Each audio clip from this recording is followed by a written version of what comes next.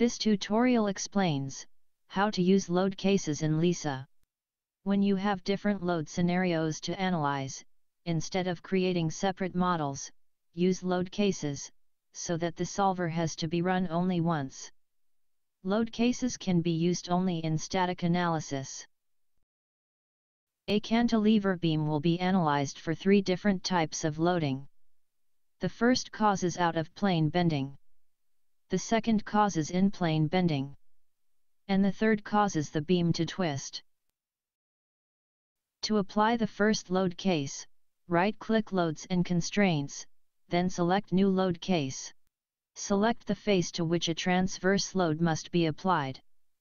Then right-click Load Case, and select New Force.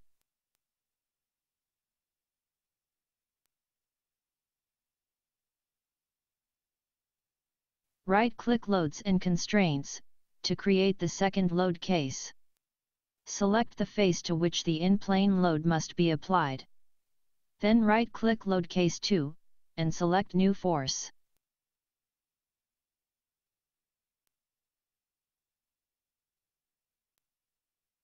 Similarly, create the third load case.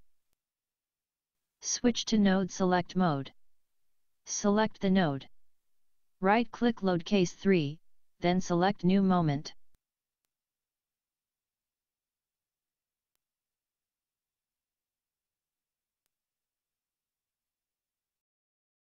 Next, solve the model.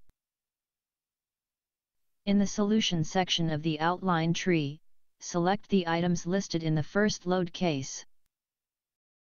Similarly, to view the results of the second load case, click the items listed in load case number 2. And likewise, for load case number 3.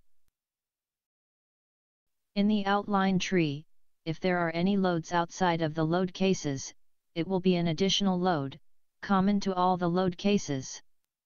Constraints and gravity must be applied outside of all the load cases. This ends the tutorial on using load cases. Please view the other tutorials on applying loads and constraints in Lisa.